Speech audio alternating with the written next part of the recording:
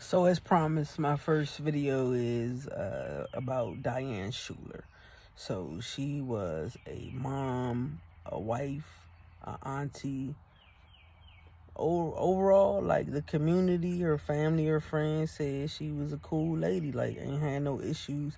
She didn't have a really good relationship with her own mom, which kind of would explain why she went so hard for her own kids. Like, you know, she worked 8 hours a day, made sure the kids were straight. Nobody had no complaints. Her nieces loved to hang out with them, which would explain why they was gung-ho to go camping with, you know, Aunt Diane. And like her husband, he worked, but not no real, like, you know, bring home the money type job or whatever. Like, from all understandings or all accounts, from what I understand, she was really the breadwinner in the relationship. So that's just a little background on everything about her home life or whatever. So this Diane Schuler lady decides to drive like on the wrong side of the highway and kills herself, her daughter, her nieces, and 3 other people in the car that she ran into head on the highway, right? So back it on up. Her nieces, her daughter, and her son was coming from a camping trip. People at the camping site said she was cool, she was chill. They stopped by McDonald's. She got orange juice. Apparently the kids got something to eat. I think somebody even, or one of the accounts that I remember reading was saying that they had video or evidence that the kids even played at the play area, which to me would say the stop was a little lengthy. It wasn't no in and out type thing or whatever. So, she gets back on the road. She stops at a gas station. I don't know the gas up. Like I said, I heard the story a long time ago when it happened in 2009, and then since then, just kind of snippets I've been keeping up with.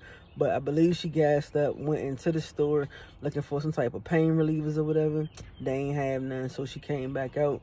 And then from there, it kind of get a little shaky and murky. From my understanding, the ride from the camp site to her house was like maybe 2.5 hours.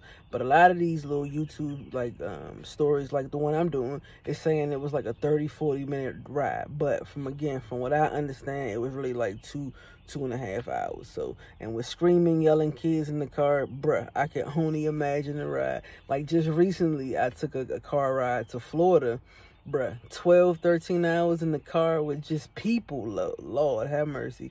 Different individual personalities. People gotta pee every 2 seconds. You know, it's just pure foolishness. So I can even imagine just one adult with a bunch of kids. You know, they amped. It's early in the morning. They just came from a camping trip. So anyway, fast forward. She crashes the car, her van. She was driving her brother's SUV, and she crashed it. Boom, right into another car at like high speeds, like, you know, so the car caught on fire. People is dead. She dead. Miraculously, her son lived. Now, it's a documentary out there called Something's Wrong with Aunt Diane. And in that documentary, the father, the husband of Diane, was videotaped saying, no, I'm sorry, the sister of the father of the kids, Diane's husband's sister, made a comment that he never wanted kids. He never felt like, you know, he wanted kids, and that was her thing, and she did everything for him. Now he's stuck with the burden of having to raise, you know, a son on his own or whatever. Now I found that comment a little suspicious, a little like, I don't know, like maybe he had something to do with it. Maybe he knows more than what he's telling. And I'll get to that a little further in the story or whatever. But so out of everything, again, nobody thought she was no bad woman. She was chilling. But this one fateful day in 2009, boom, she runs into like another SUV doing like high speeds on the opposite side of the highway. Now, it's a bunch of 911 calls coming in at the time. Like, it's a lady driving erratically. You can see kids in the van. Then more calls come in. It's a lady driving on the wrong side of the highway. Like, you know, she going north in the southbound type shit. Like deadhead. Like just just pinballing down the road, like giving no regards to nobody, herself, the kids in the car with her, or other occupants on the road. And like I said, she finally smashes, crash, and of course, like everybody, because this made national news. I remember when this happened, it made national news, and people was like, "What in the world? Like, was this lady sick? Like, she had to have a stroke, like went into a coma or something for her to do some shit like this." Excuse my language, I'm sorry, but for her to do some mess like this, like, it just was like, what in the world? But come to find out, the toxicology report had it like, nah, she was drunk and she was high.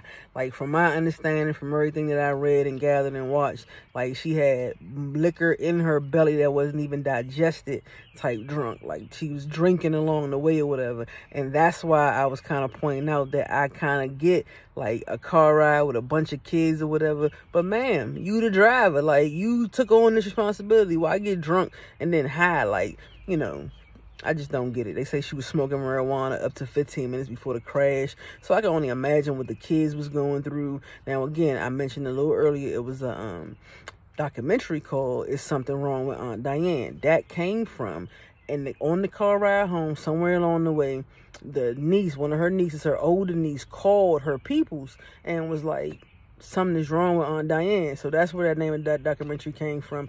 At the time, her peoples, which is Diane's brother, got on the phone with Diane and was like, listen, you sound like you weird or whatever. Sit still. You say you sick. Like, just sit still. I don't know what's going on, but stay your behind where you at, and I'm coming to get you and the kids, right? For whatever reason, she left the phone right where she stood and got back on the road and drove right into oncoming traffic. So, for me, I kind of wonder, like, did you do it on purpose? Like, was you embarrassed? Like, because everybody said, like, I mean, her, oh my goodness, her husband and his sister went on a crusade to, like, she do not drink, she do not smoke, she is a good, wholesome woman. And then somewhere along the way, it became, well, she's a recreational smoker, she's a recreational drinker. So those type things started to come out. But like I said, the toxicology had already said she was drunk and she was high.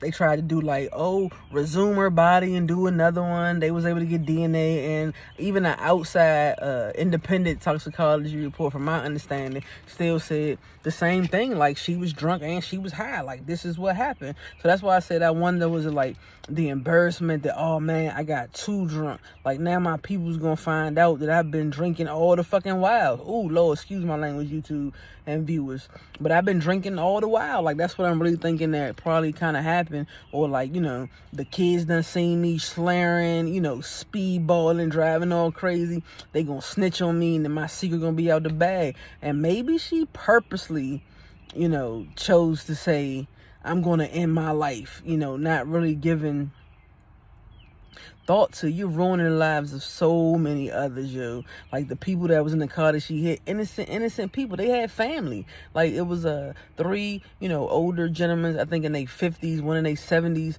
that lost their life. They was on their way to family dinner, like dinner with family and friends, and to be like dead for nothing because you was what?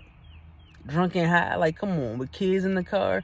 And then your nieces, you killed all of them. So that means your brother's kids, you just wiped them out. Like, why? Because you wanted to have a swig or two? Oh, my bad, a whole bottle, apparently, because, like, they said she was mad drunk. Like, that's what the toxicology report showed, that she was just, like, drunk off her behind. So it's just weird, yo. But again, it's just extra weird because if this was truly the case, man, like, she had that mess well. Like, she was, like, a Sniggy Pete type drinker and smoker, or her family just went on a nationwide crusade of lies just to save face. And when I say her family, it was really the husband and his sister. I mean, they was just like, yeah.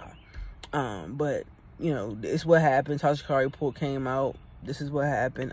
What was sad, I think, though, is that the family of the other victims, the car that she crashed into, they really got no real justice for real, because the person who did it, you know, died in the crash. Like, what you gonna do? Charge her with murder? And then lock who up? You know what I mean? Like, it just kind of was the unfortunate circumstances that they really probably felt like, damn, you know, I mean, dog, my family is gone and it's no real justice. So I thought that was one sad aspect of the case. Another thing that stood out was that like I said, it was this whole worldwide crusade to make sure that everybody knew that she didn't drink and she didn't smoke. But the toxicology showed otherwise. Even down the line, from my understanding, they actually sued each other. The husband sued the wife's brother for like not keeping, you know, driving your van, and it was unsafe to drive your van type crap. He tried to sue the state for not keeping the highways, you know, safe or whatever. But again, it was mad road signs up, wrong way, don't enter, wrong way, don't enter. Like, if she just took time to stop, read, and look before she crossed over into this intersection of oncoming traffic, it could have all been prevented. And that's why, like, something in my mind really says this lady did it on purpose. Like, Diane Schuler decided to drive her and some kids into oncoming traffic. Like, again, I don't know why, but I speculate it was a little bit of embarrassment going on because her secret of being an alcoholic would really just become exposed, and she didn't want that. Apparently, like, you know, maybe she was just a vain woman. I don't know. It's just an interesting case to me, and it's really, really interesting because, again, like, it's just so out of character, apparently, for her to be, like, speedballing down the highway on the wrong side drunk. Like, nobody would have woke up that morning and been like, yeah, that was Diane behind doing that crazy mess. You know what I mean? So, like, it just was really weird. Anyway, that's my take on the Diane Schuler story. Let me know what you think. This is my very first, like, YouTube video where I was just talking off the dome. I don't have nothing written down, rehearsed or anything. Like, I'm real live in the car, just chilling. So let me know what you think. Don't forget to like and subscribe.